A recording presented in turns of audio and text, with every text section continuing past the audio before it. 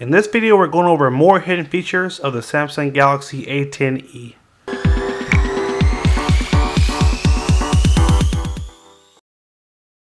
Hey there, thank you for watching. If this is your first time, make sure you hit that subscribe button down below and hit that like button if you do find the video helpful. Let's go ahead and jump right in. We got a really great response from our first hidden feature video, and so we thought we'd follow it up and give you 5 more really awesome hidden features for you to enjoy on the new Samsung Galaxy A10e. So let's go ahead and jump right in. The first hidden feature is going to be a cool feature that will allow you to basically keep your screen on as long as you're looking at the screen. To turn this on, we're going to go to the settings. And we're going to go to advanced features, motions and gestures, and we're going to enable smart stay. Now the description is really simple. Keep the screen on while you're looking at it. So we turn this on, and now let's say you're reading an article or you're reading something on Facebook, Instagram, whatever it is. As long as you are looking at the screen, there's a sensor on the screen that's actually picking up on the fact that you're looking at the screen, and therefore it won't disable the screen, so the screen won't go dim and go off. It'll stay on without you having to touch the screen. So it's a really great feature for those of you that like to read on your phone, maybe articles or Kindle books or whatever, and you don't want to feel like you have to touch the screen every couple of seconds.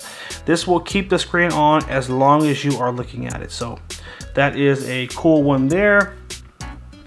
Now our next feature is going to be something you guys are going to also enjoy. It's going to allow you to send text messages from your phone on your computer. So if you have a PC, or actually PC or Mac, it'll work on both. You'll be able to text people from your phone. Now to do this, the first step is to download an app called Messages. So you'll go to the Google Play Store and you'll just type in Messages. I already have it in the search here. And you're going to look for, this is the Google messaging app called Messages. Tap on that, tap install.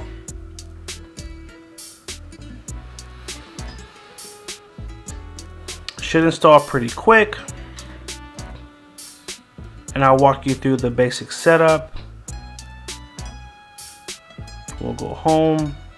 In a few seconds, we'll see that Messages app pop up on the screen. And basically what it's going to allow us to do is we're going to be able to, again, send text messages from a computer or even from a tablet. That's the cool part, is you'll be able to text from any one of those two mediums, not just the phone. So I'm going to take this app and I'm going to hold down it with my finger, and I want to drag it to the home screen and just put it right here. Once you open it, it is going to ask you a couple of things to set up. You're going to want to make this your default messaging app. So you're not going to use the Samsung Messages app anymore. Now you're going to use the Google Messages app. So set this as your default. Press yes. So what it will do is it will pull all the text messages that are currently in your Samsung Messages app, and it will move them over to the Google Messages app. So they've all already popped up on here. So that's perfect. So let's say I send a message to this person right here. I just say, yo.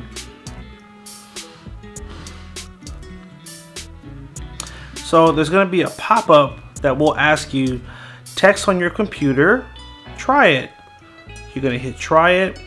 And at this point, you're going to hit QR code scanner. And on your computer or tablet, you're just going to go to this website, messages.google.com/web. And you're going to see a barcode that's going to pop up. Now, a couple of things that are important about this. You want to make sure that you are signed in to the same Google account on your phone on the computer. So you have to be signed into the same Gmail account, or you won't see the right pop-up when you go to this website. So just important note. Once this screen comes up, go to your computer, go to gmail.com, sign into your Gmail, and then after you're signed into Gmail, you're going to go to this website. You'll see a QR code and you're going to scan it, and that's going to link your phone to that computer, and will allow you to then send direct text messages from your phone still, but you're going to be typing on your computer and you can send and receive right from there. It's a super convenient feature. I use this for work all the time, and it just makes life so much easier. So that's in a nutshell how to set up that feature, and you'll be able to then text from, again, computer or tablet, and you'll have all kind of fun sending messages so much faster using that full-size keyboard versus the keyboard on the phone. All right, we're gonna go ahead and keep it moving, jump into our next feature, which is going to be how to recover a deleted picture from your gallery. So we're gonna go to the gallery app, which is right here. We have all these great pictures. Now let's say you delete a picture by accident. Hold down on this. We're gonna just go ahead and hit delete, move to trash can.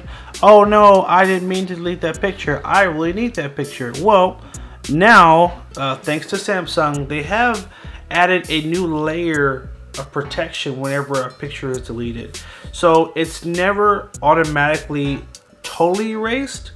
It now has moved to a trash can that you can then go and recover the pictures from really easy within, I believe, 30 days. I think it's either 2 weeks or 30 days. So you're gonna go to the upper right corner, tap on the menu, and you're gonna go down to trash, and right here, so it's actually 15 days. Items in the trash will be permanently deleted after 15 days.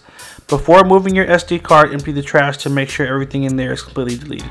So these pictures that just erased, they are here sitting in the trash can, and they're very easily recovered. All you're gonna do is just tap on the picture. You're gonna hit this little icon right here, and this will move the picture back to the original spot it was in your gallery. So that is the easy way to recover a deleted picture on the Samsung Galaxy A10e.